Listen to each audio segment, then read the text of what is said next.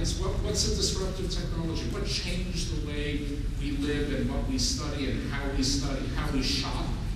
Internet. The internet, thank you. The internet was a disruptive technology. Beforehand, we did things very, very differently. Now we know we have to do things very, very differently in terms of green. But the internet was the same everywhere in this country. Green is not. A disruptive technology for green in Iowa, where we're talking about alternative fuels, is very different than New York City. A disruptive technology in France, where more than half of the energy is produced by nuclear power, is very different than this country.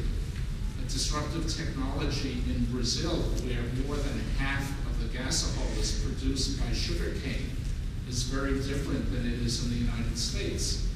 So the first thing that makes the green movement in terms of workforce development so difficult is that it means different things to different people in different places. So we have very different standards, we have very different opportunities based on geographic area and based on culture. We have not built a nuclear power plant in this country that was licensed after 3 Mile Island, and now we have to start looking at that again. So it's a tremendous cultural change for us. The third thing that you can say about green jobs is that they really are dependent on the sciences. Science, technology, engineering, and math are the foundation skills for most green jobs. The difference, the variations might be in terms of things that come from the traditional green movement that we spoke about, the forestry, the ecotourism, the green resorts that abound all over the world. You can go on vacation and do your stuff in a chemical toilet and pay $1,000 a night for it. So most of the career positions are fundamentally rooted in the sciences. And when we talk about green jobs today, we are talking about that. We're talking in this first phase of green jobs about skilling up, about adding value to what already exists. So if you're an interior designer, the American Association of Interior Design, ASID, has green interior design criteria. If you're an architect, there's something called LEED certification, where buildings are rated according to their environmental sensitivity. And LEED certification means tax incentives, and it means higher fees to the architects. So people who are already in these fields, we say that they're skilling up, that they're getting an additional skill to supplement their professional competencies so that they can go out and charge more money. Now at Kingsborough, we've run what we call Green Advantage workshops, and this is for women and minority general contractors who are going out and building small buildings. They're not putting up, the World Trade Center kind of stuff, but they're putting up smaller projects where there are tremendous tax incentives for winning bids for being green and tax advantages for building those buildings. And by taking this Green Advantage training, they can, by passing the certification examination, claim to be proficient in this and again charge more money for those services. So this first generation of green jobs, as you can see on the slide, really focused on skilling up. It's doing things that you're already doing from a green perspective. It's clear, as I said, that New York City is different than Iowa in terms of what the green opportunities are. The mayor in Plan YC has set very ambitious goals for the city. There was a story in this morning's Times that sets aside $2 billion to start converting buildings to green specifications. And that in itself will result in 2,000 jobs over the next 10 years in the city of New York. Well, who's doing that? Who's doing those things? Well, people who are already in the workforce are going to be acquiring the additional skills to supplement what they already have. And and they will be the first wave of people who do that. You know, if you look around this college, the people who have been around here for a while and are involved in technology, they didn't major in computer science because there was no such thing.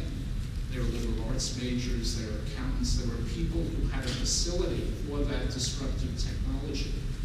And the same thing will be true about these green jobs. We don't have people who have begun to study the foundation skills in green.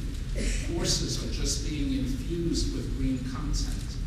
Lori Riley is here and she'll talk a little bit, maybe, I don't know whether she will or not, but we are looking to build capacity within CUNY to train people. This takes tremendous investment in terms of labs and equipment and training professors. There are not very many people who know very much about this to create that skilled workforce for these jobs for the future. In our urban environment, we're really talking about weatherizing buildings. We're talking about building performance as a major area where the green workforce that doesn't exist will grow. If we can save on our heating, ventilation, and air conditioning, if we can have smarter lighting systems, if we can use better materials, more environmentally sensitive materials in our buildings, this will not only produce a cleaner environment, but it will lower the cost of doing business. And at the same time, create these green jobs that everybody has so much fun talking about, but has such a hard time really getting their arms around. The other area here in New York is alternative energy or renewable energy sources. And we're talking about solar, wind, tidal in some places, not New York. And CUNY, through the Center for Sustainable Energy up at Bronx Community College, is really the lead in New York City for solar energy. And there's a whole new profession that's arisen called photovoltaics, where you've got to do wiring to get the energy from those panels that we've all seen on roofs. You've got to get that energy to where it's needed to be used from where it's being produced.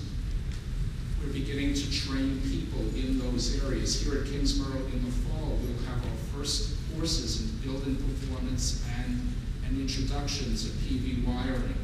Never had this stuff before, and it's really thanks to Laurie and the folks at the university in helping us build our capacity here at Kingsborough, not only to raise awareness about the importance of the environment, but really to introduce these green-collar jobs to our students. The city, believe it or not, is looking at wind energy. That's not your professors. You've seen all of these things with these kind of fancy, they look like propellers revolving around. And there's been some talk about putting them on bridges and buildings, and there are studies underway now to determine whether that's economically viable.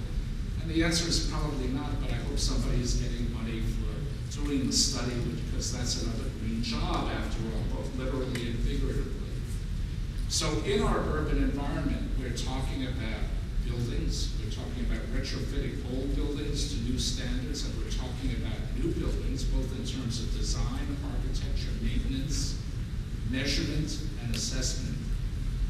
We're talking about alternative energy and how we use it efficiently and how we bring it from the site where that energy is produced to where the energy is used. And we're talking about transportation.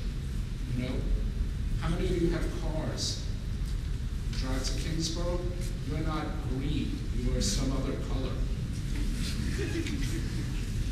You know, does anybody use gasohol here, or does anybody use frying oil for their car or anything like that? Probably not. Because here's another example where some technologies are ahead of others. In some states, you can buy vehicles, but you can't buy the fuel for them. I'm really a green person. I gave up my car 2 years ago. I live in Manhattan. I have something called Zipcar, and I got this email from Zipcar this morning. It says, "Hi, Stuart. Ever leave your lights on when you leave the room? Forget to recycle? We understand that nobody is perfect, and that's why we're inviting you to confess your eco sins at Zipcar, New York."